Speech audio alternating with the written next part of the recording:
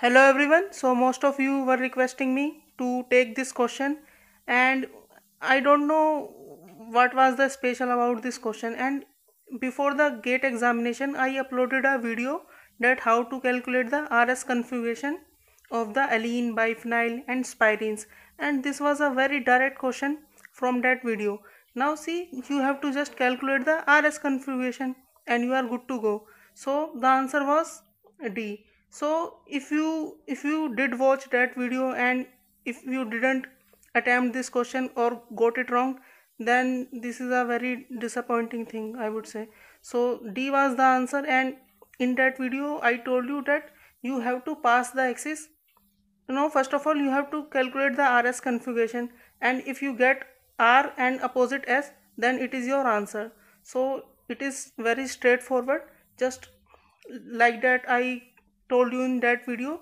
Pass the axis from this planar side. This is a planar side because this is above the, this is shaded, that means above the plane. So this is a planar side, so pass the axis from here, and the numbering has to be done from the here itself. So this is nitrogen and this is carbon, so this is first priority group according to the CIP rule. This is second, right? 1 2, and now come here. This is again, this is third, and this is fourth. So see, this is 1 2 and 3. So this is this clockwise. All right, this is a clockwise, so this is R configuration, and the fourth group is below the plane, so configuration will be retained. Now come to here. Now come here again, pass the axis from this side, planar side. All right, so this is again, this is 1 and this is second.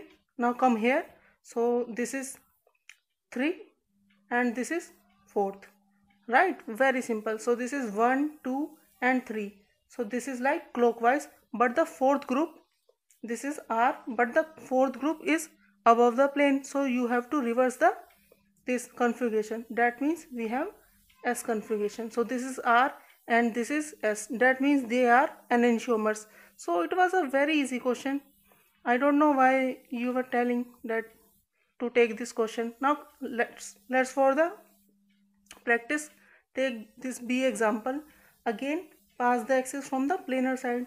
This is allene, so this is planar side and this is above the plane and this is below the plane. So pass the axis from the planar side.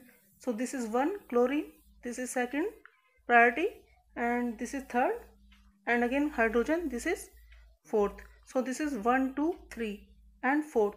So this is like R configuration, but the fourth group clockwise, but the fourth group is above the plane, so reverse it. That means it is S configuration. Now come to here again, pass the axis from the planar side.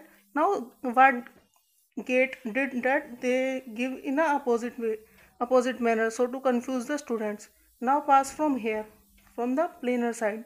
So this is 1, this is 2, and this is 3, and this is fourth. So this is 1 1 2 3. So this is like anti-clockwise. All right, so this is S configuration. Fourth group is below the plane, so the configuration will be retained. So this is S and this is also S, so these are identical, that means they are not enantiomers. So it was very easy, and you can practice this one also. And in the first option, I think this is very easy, no need to explain. So D is the correct answer. So yes, so thank you and bye.